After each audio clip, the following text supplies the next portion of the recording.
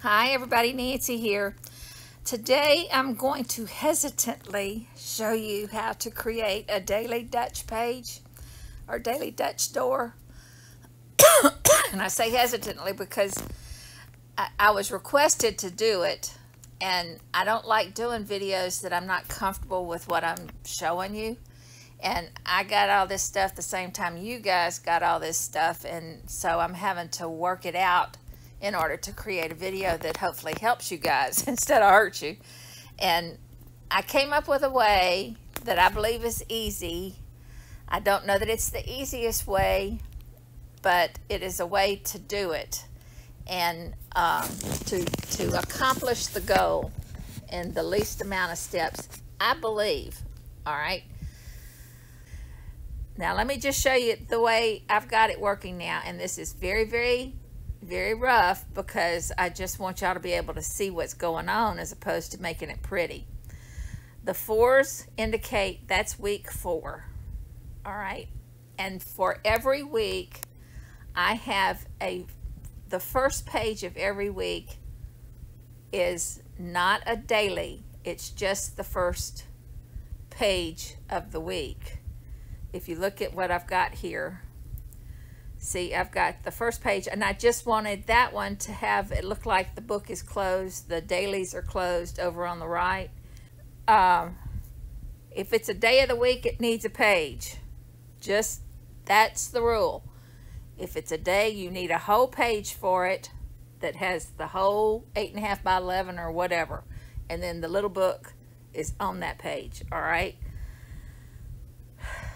And I'm not going to use the Make Dutch Door at all in what I'm going to show you.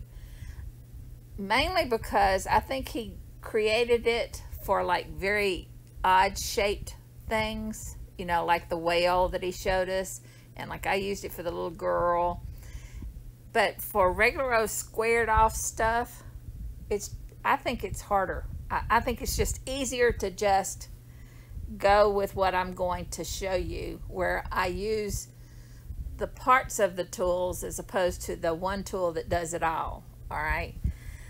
He has given us a way to do each one of the steps individually without it just bam, it's done. And doing it individually in my mind is easier. All right. Y'all decide for yourselves. So every week has 8 pages the way I've designed it. Before I start on week 5, I need to select and delete that because I did this already and I don't want it. Now I do need 2 pages that have all the 5s on it. That's week 5. So I want to go ahead and create a copy. So if I do, I think, let me select it and then do copy and paste to. And see, you need to pay attention to where it's going to paste. I want it to paste to page 13, and it'll put it next to the 13. Now if it had gone somewhere else, it's easy enough to just drag and drop it to where you want it to go. So you're not locked into wherever you don't have to worry about deleting or anything. Just drag it to where you want it. All right, so I'm starting out with 2 page 5s. Done and back. Well, let me just select it. Let me just, there. Okay. This is where I'm going to start. First thing I'm going to do, this is the first landing page, I'll say. It's the one that's going to have the calendar on it. I'm going to put the calendar, oops, just draw it on. And somehow all those things got a lot bigger. I've been doing this several times and it never has been that fat. Let me reduce the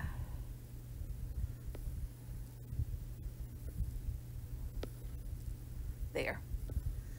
I don't like that thick line. And pull it up some. So it's 7 rows, 7 columns by 1 row, the way I have designed my particular calendar. Now, in order to put the dates, I'm going to go to the little eye on your Pages toolbar and do Add Month Overview.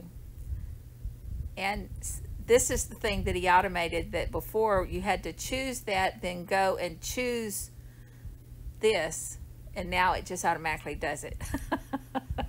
Love it. Thank you, Ed. All right, do create, and that creates a little tiny little calendar that I'm gonna drag over here to the right left corner and make it bigger.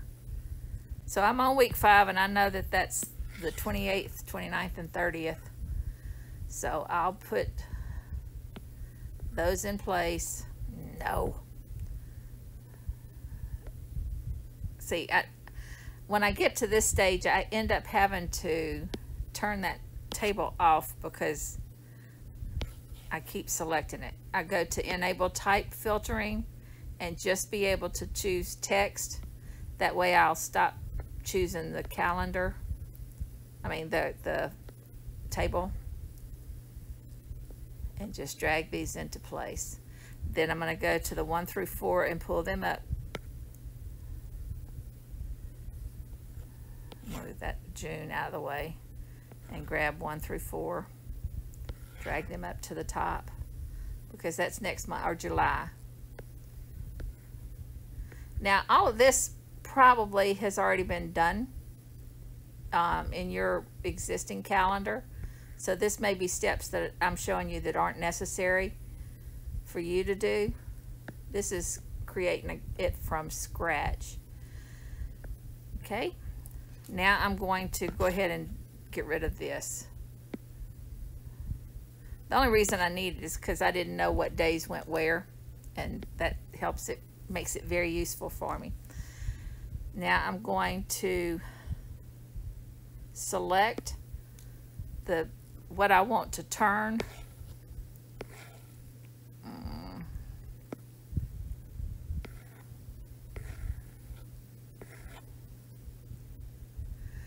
Sorry, I thought I would use one of those old-fashioned papers, but I didn't like it as much as I thought I would, so I'm going to go back to these guys. I kind of like this because it's got stitches on it, so if I select it, and you can't see them until, so now this is the center, I mean the right side that's going to go on the first page. That might be too loopy, but that's all right, we'll go with it for a minute anyway. So this is my page 1, or the landing page.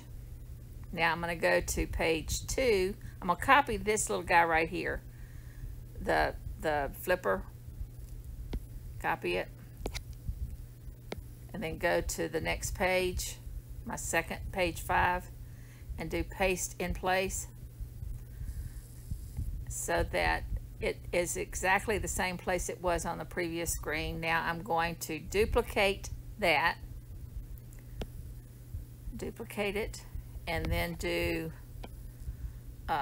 flip H. See, when I do that and it doesn't work, I feel like I must not have it centered some kind of way. It should be exactly the same. Why is it not closing? Oh, it's not letting me select it because I've got the filter turned on.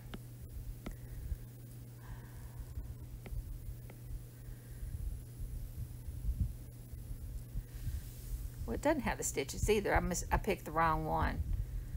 But see, that's not centered. So I'm going to select them and try to center them. Select both of them.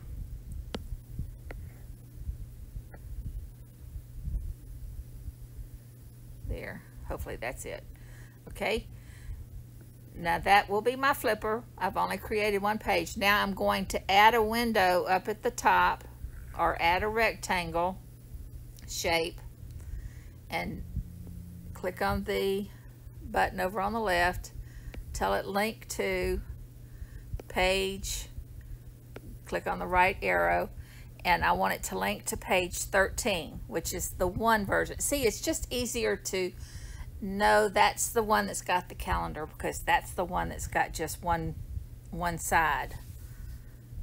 And see, when I moved it, that's going to put that one, darn, oh well, we're going to go with it. So that's the one it's going to go to. Do okay. I know what I did wrong. If I unselected it when I pointed to it. It's got to have a yellow box around it for it to work. So do okay. And then I'm going to say as window.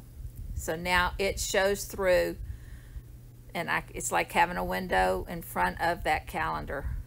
Now I can just stretch it out a little bit because it was not showing it. All right. Now if for some reason, just if you wanted something on the left side or on the right side, you know, yours weren't spread out this wide, then just do exactly what I just did. Create another rectangle and tell it to look here, you know. So now I've got the first 2 pages created. Now let me go to this. Now I'm going to select page 14, which has the double, and I'm going to copy it, and I'm going to paste. And I'm going to paste enough for every day. So I've got, this is Monday that's already created. Then I'm going to do Tuesday. I'm just, it's not going to say Tuesday on it, but I'm going to say Tuesday so that I know that's how far I've gotten. Then paste to Wednesday, Thursday, Friday, Saturday, Sunday. So now I've got all the pages I need. Yay. And it's got all of them have the window on them. So it's looking at the page 13. So the work is pretty much done. You know, you want to title your day. Go back. Now where am I? So that's the opening page. This is the landing, so I'm going to write that on it. Landing. Then I'm going to go to the next page.